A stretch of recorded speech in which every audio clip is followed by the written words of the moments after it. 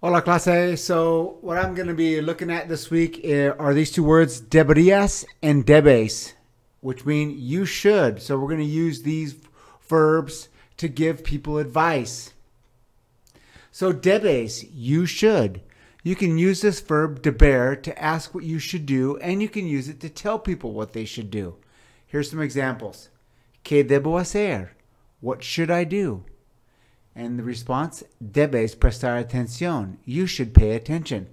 Now, class, you're going to have to look back at your vocabulario 4-1 to see the verbs that I want you to use, because we're going to be specifically talking about suggestions and advice for people in the classroom. Another way I can use and tell people what they should do is deberías. It's a softer way of saying you should. If someone asks what they should do, you can use debes or deberías to say what they should do. For example, someone asks you, I failed the test. What should I do? And a response in Spanish, that's reprobé el examen. ¿Qué debo hacer? And you should ask questions. You should ask questions in class. Debes hacer preguntas en clase. Say, hacer preguntas is one of our vocabulary words, and debes is another one too.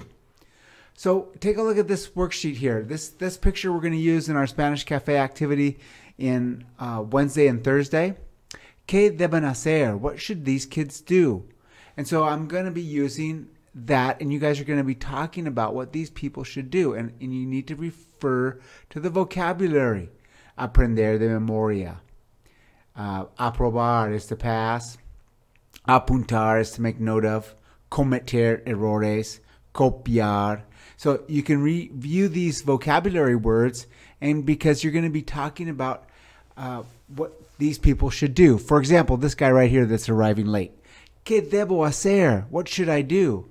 And then the advice that I'm going to give that person is deberías llegar a tiempo. You should arrive on time. So I'm using the verb debes.